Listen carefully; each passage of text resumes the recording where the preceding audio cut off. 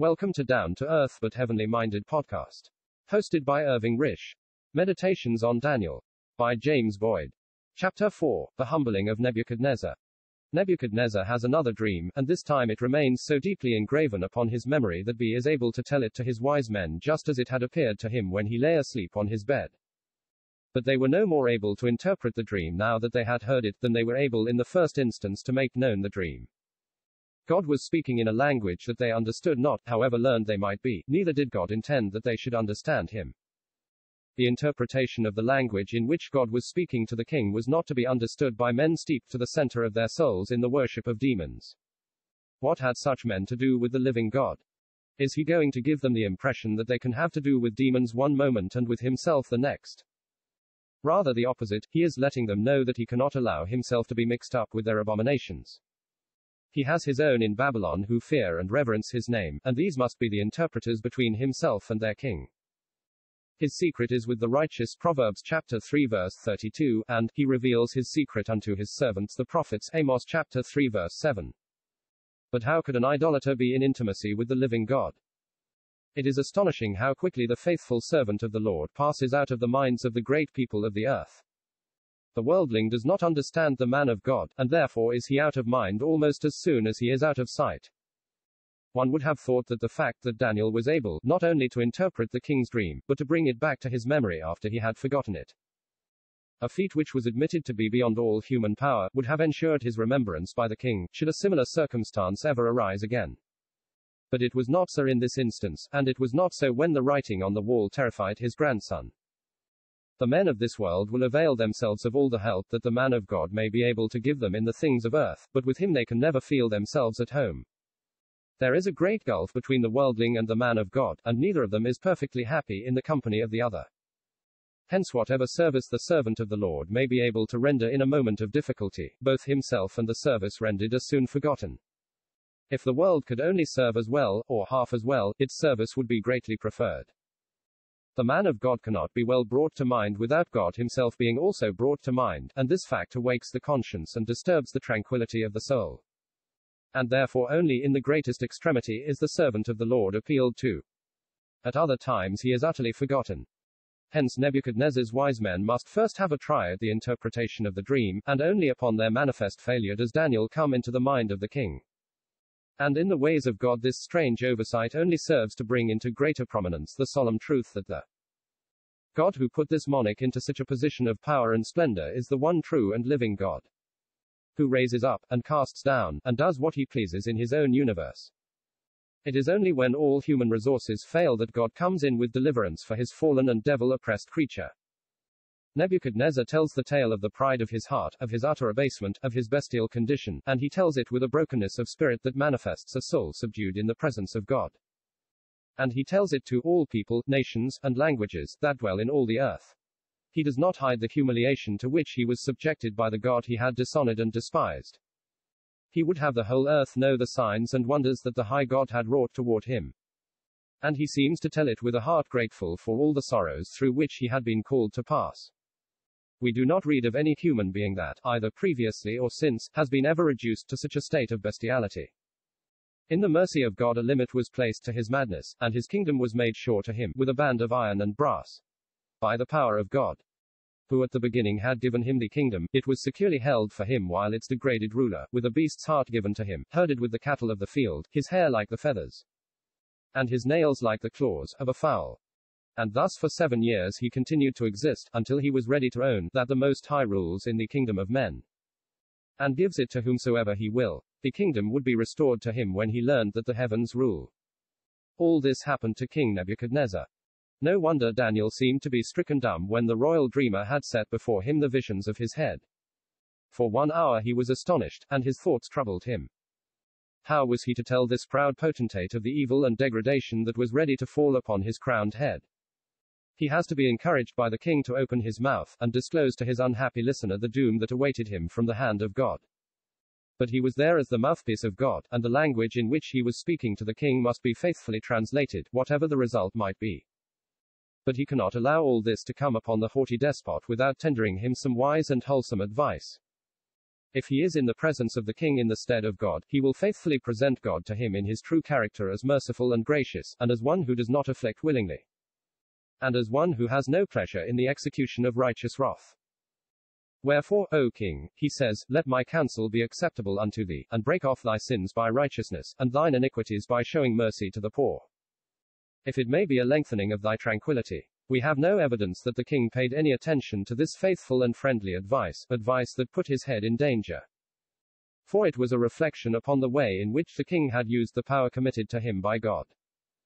Still he must be made to feel that the evil comes upon him on account of his own conduct, and that he might find a way of escape from it by moderating his willful and merciless ways, and ruling according to righteousness and kindness of heart.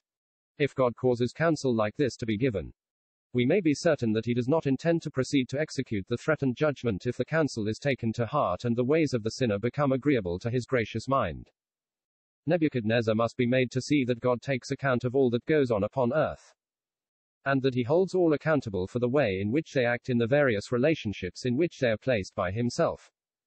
Surely it was just as true in Nebuchadnezzar's day as it is today that he desires that all men should be saved, and come to the knowledge of the truth. 1 Timothy chapter 2 verse 4.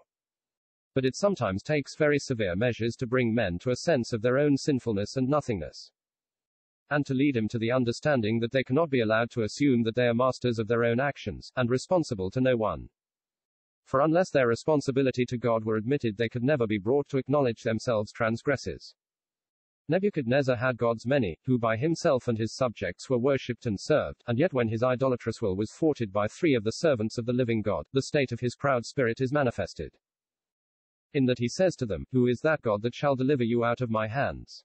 At the bottom of his heart there was the conceit that no God existed that was stronger than himself. The dream and its interpretation do not seem to have had any very lasting effect upon the proud monarch, for at the end of 12 months he seems to be as full of his own self-importance as ever. At the end of 12 months he walked in the palace of the kingdom of Babylon.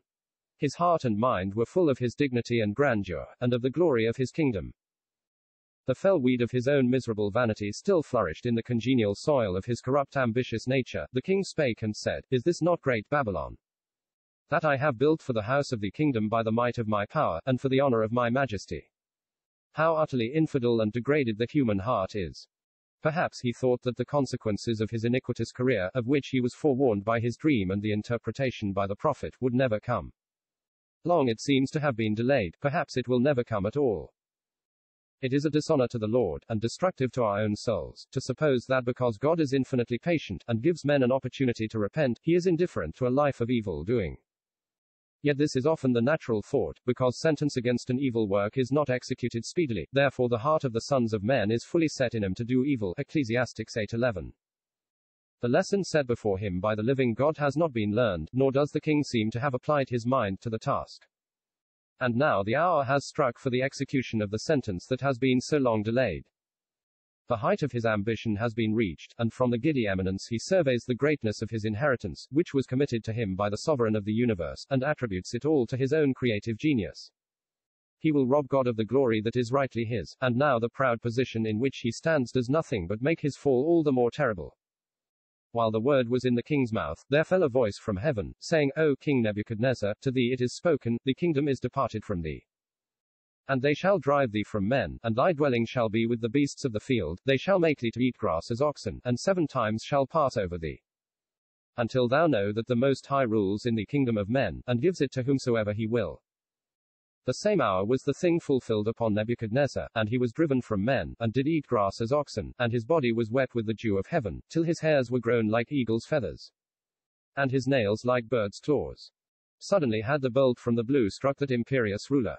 Suddenly was he headlong hurled from his proud position. His gods have to stand by and witness the almighty blow that strikes the devoted servant upon his forehead, and sends him reeling down into the deepest depths of degradation, a degradation into which, possibly, no human being had ever previously been stricken. His kingly honor was departed from him. His lords and courtiers are aghast at the violence of his terrific fail, the meanest of his subjects stare in wonder at the abasement of their monarch, high and low give him a wide berth. The beasts of the field alone give him companionship, and he finds them congenial company. The dews of night, the winter's frosts and snows, the summer's heat, and all the changes of the 7 years must be known by him ere the day of his redemption shall come to pass. Let him tell the tale of his own recovery, return to reason, and reinstatement in his kingdom. At the end of the days I Nebuchadnezzar lifted up mine eyes to heaven, and mine understanding returned unto me, and I blessed the Most High, and I praised and honored him that lives forever, whose dominion is an everlasting dominion, and his kingdom is from generation to generation, and all the inhabitants of the earth are reputed as nothing, and he does according to his will in the army of heaven, and among the inhabitants of the earth, and none can stay his hand, or say unto him, What doest thou? At the same time my reason returned to me, and for the glory of my kingdom, mine honor and brightness returned unto me, and my counselors and my lords sought unto me, and I was established in my kingdom. And excellent majesty was added unto me. Now I Nebuchadnezzar praise and extol and honor the King of heaven, all whose works are truth, and his ways judgment, and those that walk in pride he is able to abase. What a magnificent recovery! The hand that smote him, and hurled him from his proud position into the dust of degradation, is the very hand that lifts him up out of the mire of the bestial condition into which he had been made to sink for his eternal good, and that reinstates him in his former earthly glory, but with the light of the knowledge of the Most High in his heart, which was infinitely better than all the riches of the universe, even if those riches could have been granted to him. At the end of the days I Nebuchadnezzar lifted up mine eyes unto heaven. To what other place could we lift them? The God against whom we had so fearfully offended is the only one to whom he can look with any degree of confidence. Would he not have fled to hide his wretched condition from one of the meanest of his slaves? Whither under heaven dare he direct his gaze? Were there no place but earth from which to expect consolation and encouragement, would his degradation not have been utterly insupportable? The dark cloud that had for 7 years rested upon the heart and mind of this merciless autocrat is at last dispersed, and while yet in the midst of the beasts of the field his understanding returns to him. And he comes to realize that however heavy upon him the hand of God had been, it was all for his good, and with a will subdued, a mind enlightened, and a heart softened by grace, he blesses the one who had smitten him. Is it not so with us all, when in our natural state the light of God penetrates into conscience and heart? And what a faithful picture of this, and of the grace of God that gives a glorious welcome to all that turn to him, even when still bearing all the tokens of the degradation into which their rebellion against himself had brought them. Brought to the realization of the wretched state in which all by nature are, his first thought is to return to the God he has sinned against. Valueless are all his boon companions to him now. No one can help him but the God he has slighted and despised. He says, I will arise and go to my Father. Blessed resolution. He comes, and is received into the arms of eternal love. The path that Nebuchadnezzar had to tread to the end that he finally reached was rough, thorny, and humiliating, but it led into the region of everlasting light, and here all the darkness, the stumbling, the fighting against God, came to an end. If the previous part of his reign was gloomy, turbulent, oppressive, self-willed and superstitious, the remainder could not be but calm, cloudless, refulgent in the light of the knowledge of God. At least as far as he himself was concerned.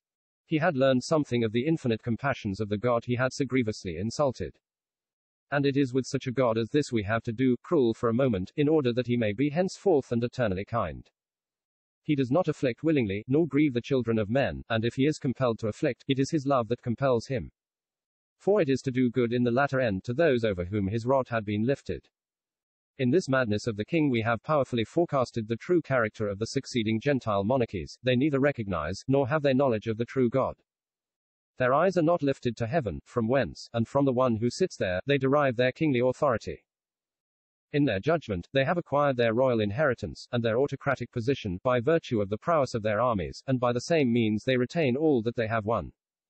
All that they can stretch their scepter over upon earth is their inalienable right, and they owe it to no higher power than the power that lies in their own right arm. The 3 powers that succeeded the head of gold, the Medo-Persian, the Grecian, and the Roman, were all pagan, and though there be in that which represents the Roman at this present moment an acknowledgement of God, the assertion is made that the ruler holds his position by no other power than the will of the people, which goes to prove that the madness of the powers continues. And it will continue until the lesson is learned, that the Most High rules in the kingdom of men, and gives it to whomsoever he will, and sets up over it the basest of men. Then autocracy and democracy shall both come to an end together as far as the kings of the earth are concerned. For the now rejected Christ shall then sit upon the throne of his glory as King of kings and Lord of lords. In that day democracy shall have vanished forever, for above every other form of government it is the most infidel As regards the kings of Israel, they were chosen of God, and responsible to rule in the acknowledgement that they held their kingly authority from him. And if they did evil, he made them to suffer for the evil that they did. They were to have the law of the Lord ever before them, and they were to read therein all their days, in order that they might learn to fear him. The heart of the king was not to be lifted up above his brethren, nor was he to turn aside from the commandment, either to the right hand or to the left. Deuteronomy chapter 17 verses 14 to 20. But in committing authority to Nebuchadnezzar, God does not enter into relationship with him, nor with the people over whom he ruled. He had used him as a rod, wherewith he had chastised his wayward people, but he does not directly undertake to instruct him in the laws of his kingdom. He is kept pretty much at arm's length, and not even told that he has the kingdom from God, until by Daniel, who interprets his dream, he is informed of the fact. He was given no book of instructions, as though he were the servant of Jehovah.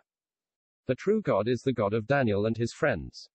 It is a hard lesson for a proud heart to learn that his relations with God are of such a nature that he must be kept at a distance until he learns how utterly unsuitable he is to the holiness of the divine presence. But if a soul is ever to be in right relations with God, this has to be learned. God will not associate himself with the demons that were served by this king and his courtiers, nor will he give either him or his miserable hucksters of lying inventions the impression that they can be rightly viewed in any other light than in avowed antagonism to himself. It is impossible that God should lie. Nor is it different in regard to the succeeding monarchies. Lust of conquest and the rapacity of wild beasts characterize every one of them, and when they are portrayed before Daniel in the visions that were granted to him, they exhibit nothing but the characteristics of the wild beasts of the earth, without any sign of a recognition of God or of responsibility to him. Their state is set forth in the madness of the head of gold.